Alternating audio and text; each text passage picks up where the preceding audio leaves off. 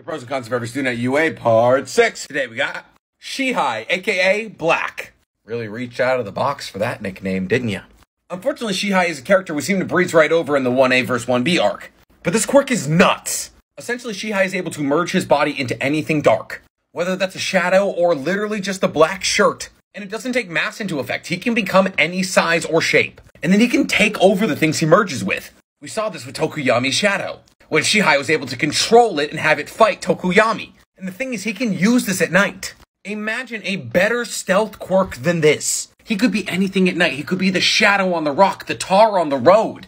You would never be able to guess where he would be or where he's coming from. This is perfect for reconnaissance, ambushes, everything. Give this kid a knife, he's probably soloing anybody in a dark room. His only con? If the shadow he's inhabiting gets hit with light, he gets ejected from it.